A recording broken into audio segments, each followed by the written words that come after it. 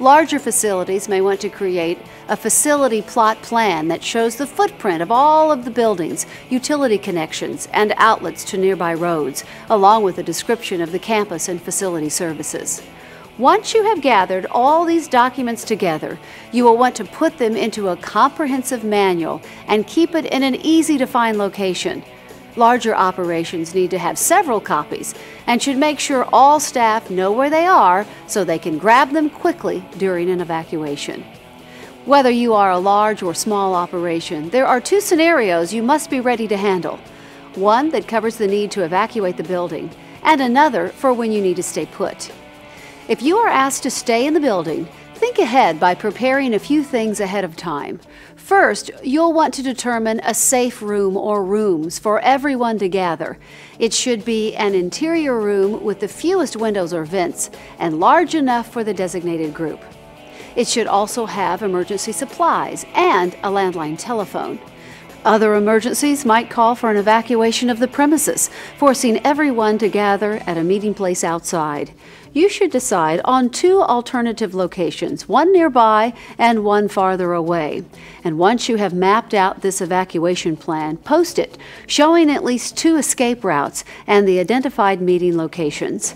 Then share a copy with families and local emergency officials. If your staff and residents are using multiple exits and meeting places, make sure you have the ability to communicate so that you can merge your roll call numbers for an accurate facility-wide head count. Keep in mind that some emergencies may simply call for an evacuation of your home or building, but others may require an evacuation of the entire neighborhood. Think about how you would get everyone where they need to go. You'll have to have some transportation lined up using volunteers, additional staff, or even neighbors. If you are contracting with an in-town transportation company, please know that you are not alone. Others have too. It's a good idea to work with an out-of-town transportation company. It's also a good idea to put some sort of name tag on each person being transported. That way they are easily identified by personnel at their final destination, and the correct emergency records will be associated with each resident. Whether you are evacuating or staying inside your building, there are some things you need to do in every crisis situation. Make sure staff know who they are responsible for, and be aware of where everyone is at all times. Identify which clients or staff may require additional assistance during drills and actual emergencies. Think about how the people in your care will get their medicine and how you will attempt both vertical and horizontal evacuations without elevator service if the power is out. On the way out, staff should never stop to grab personal belongings, and whenever you are moving people in an emergency situation, be sure to count them often. It is critical to include local emergency officials in your planning and practice sessions. If they have a copy of your emergency plan ahead of time, they may have some great ideas to help you improve it, and they will be in a much better position to come to your rescue should a real crisis occur. Elderly folks and people who might be disabled, they're always a high risk for us, and we're concerned about that. And anything we can do if we come in and we point things out, it's only for their safety and to keep them safe and to make our jobs a little bit easier when we arrive on the scene.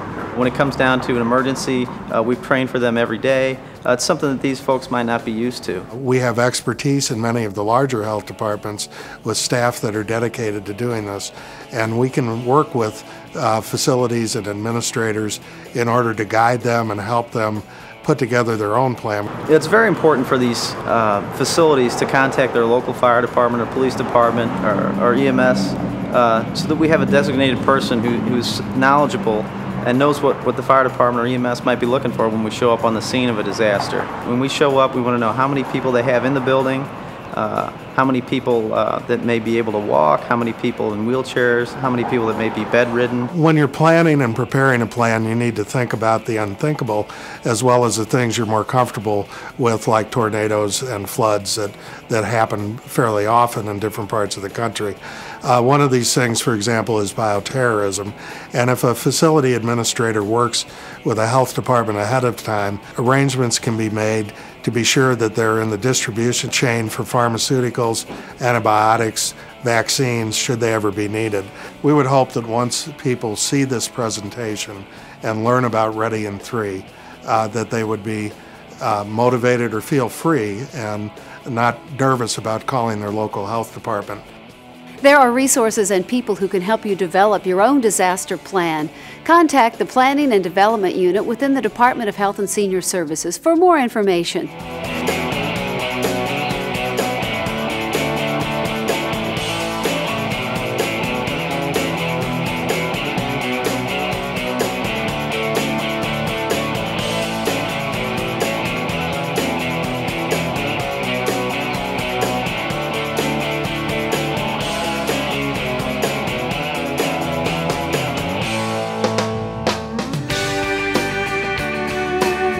The second step in being prepared is to prepare an emergency kit.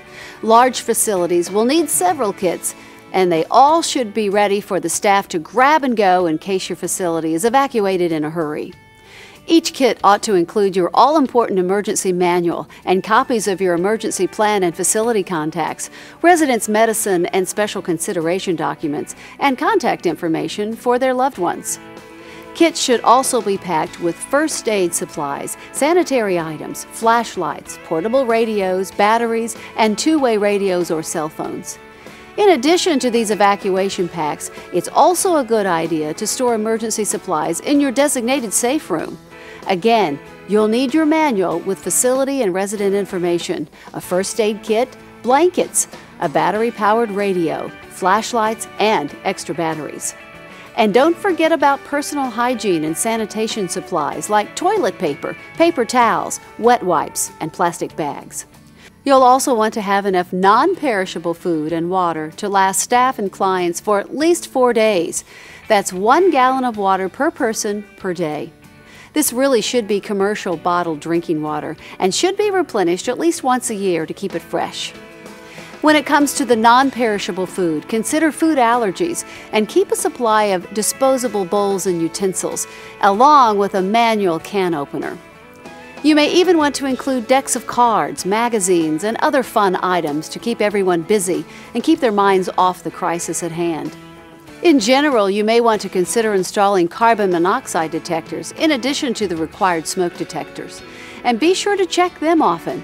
Ensure that fire extinguishers are properly charged and easy to reach. You might even consider having a generator professionally installed and maintained for backup power.